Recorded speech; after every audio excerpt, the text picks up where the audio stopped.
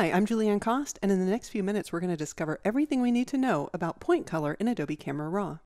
To understand how point color works and how it differs from the color mixer, we'll start by learning the basics using these swatches. Then we'll apply what we've learned to some photographs. Let's say that I want to adjust the light red swatches differently from the dark red swatches. Well, if I use Color Mixer, all of the swatches change, regardless of their luminance or saturation values. And that's because Color Mixer selects color based on only one dimension, hue. In contrast, the new point color allows the selection of color in 3 dimensions, hue, saturation, and luminance for full 3D color editing. To select a color, we'll use the point color eyedropper. Now before sampling a color, the color fields, the 2 rectangles below the eyedropper, preview the color below the cursor. But as soon as I click on this light red swatch, the color fields display the selected color and the range of adjustments that can be made to that color. A color swatch is also added to the right of the eyedropper tool, and a color bar is added below the color fields. The hue and saturation can be adjusted in the larger color field, while the luminance can be shifted using the smaller rectangle. All 3 dimensions can also be shifted using the shift sliders below the color fields. As adjustments are made to the color, the small indicator shows the original color, while the large circle displays the adjusted color. The color swatch, as well as the color bar below the colored fields, also displays the selected color and the adjusted color. Once the lighter reds are adjusted, I can then use the eyedropper to select a darker red value and make adjustments with little to no effect on the lighter reds.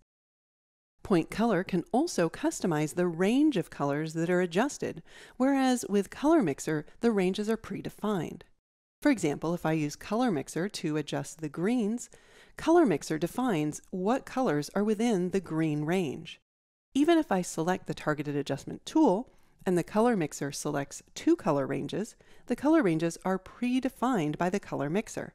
I can't expand or contract the range of colors that the Color Mixer defines as green. But if I select point color and select a green and make some adjustments, I can then limit the range of green colors that are adjusted by moving the range slider towards 0, or increase the range of colors that are affected by moving the slider towards 100. As we drag, we can also see a visual representation of the colors that will be affected in the color field. Because point color adjustments can be subtle, I think it's much easier to see the range of colors that will be adjusted when we enable the range overlay. Now the colors that will be changed remain in color, and the others are displayed as grayscale. For even more granular control, we can use the individual range sliders. The rectangles represent the range of hue, saturation, and luminance values that will be fully affected by any adjustments. By default, the rectangles are centered over the original sample color, which is represented by the dot, but we can drag the rectangle to reposition the range, or drag the edge of the rectangle to expand or contract the range. We can also drag the tick marks to increase or decrease the fade range. The fade range determines the distance between values that are fully affected and those that are not affected at all. So for example, to narrow the hue range of the greens that are affected, I can decrease the width of the rectangle and decrease the fade range, as well as use the range slider. All right, I'll uncheck the range overlay, and we can see that the adjustments that I'm making are now limited to a much narrower range of green. If we ever need to reset a range slider, we can simply double-click within the slider. In some instances, even with the range options, it might be easier to apply point color to a portion of an image using masking. Here we have 3 blue color swatches that are all very close in hue, saturation, and luminosity. I'll select Masking, then select Object, and drag to select the middle shape. The red mask overlay appears over the blue rectangle and pink star, but I only want to make changes to the blue color, so I'll use point color, and we can see that all of the same options are available in masking as they are when we are making global edits. Then I'll disable the overlay, I'll select the point color eyedropper, and then select the blue color. This way, I can make my edits to only the single blue shape. And we can create as many masks as needed to change as many colors as we want in different areas of our image. Another great reason to use point color is to bring similar colors closer to one another and then add additional samples to shift the colors together. In this example, I want to change the color of the circle to match the rectangle and then shift both of those colors. So first I'll select the color of the center circle, but because the color of the circle and the color of the rectangle are so similar to one another, when I make an adjustment, they both change. So I'll reduce the hue range by reducing the size of the rectangle and decrease the fade ranges on either side. Now I can adjust the sampled color within the circle without adjusting the color in the rectangle. Now that both colors match, I can add a second point color sample and make adjustments to all of the similar colors. If I ever want to remove a color sample, I can right-click or control-click on Mac on a swatch and choose Delete Swatch or Delete All Swatches. Excellent. Let's see how we can apply point color to a photograph.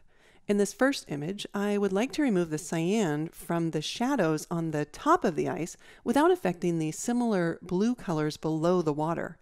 But if I use the color mixer, we can see that both colors are being affected by the blue slider.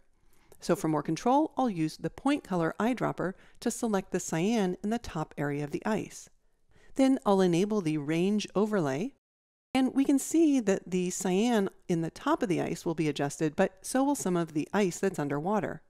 So to limit the range of colors, I'll narrow the hue range, and I'll adjust the luminance range.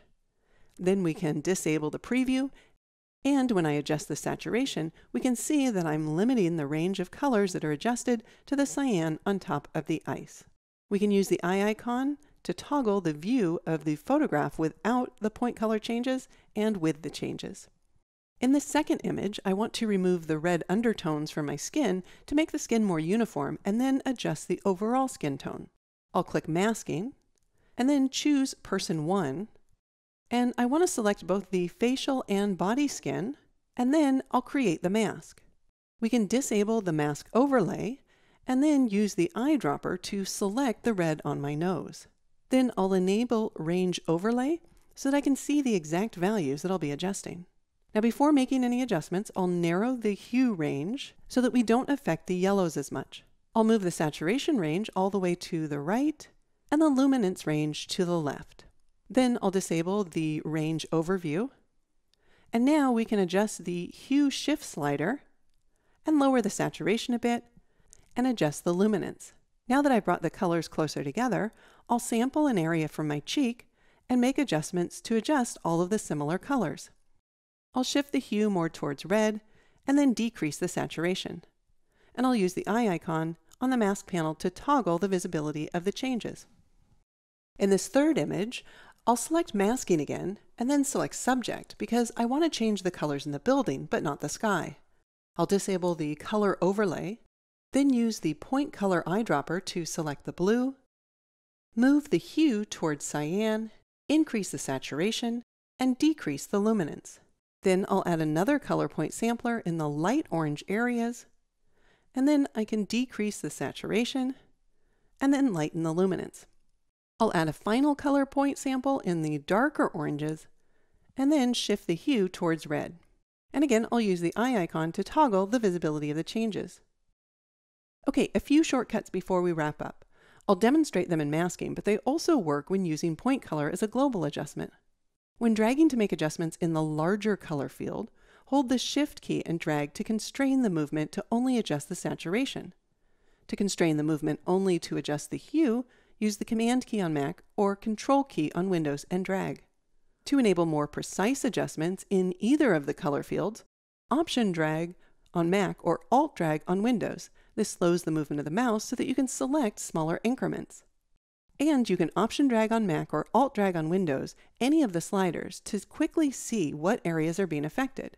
Now because we're in masking, Camera Raw displays the colors within the mask that are not affected in grayscale. And of course, all of these changes are completely non-destructive and can be refined at any time. I'm Julianne Kost. Thanks for watching.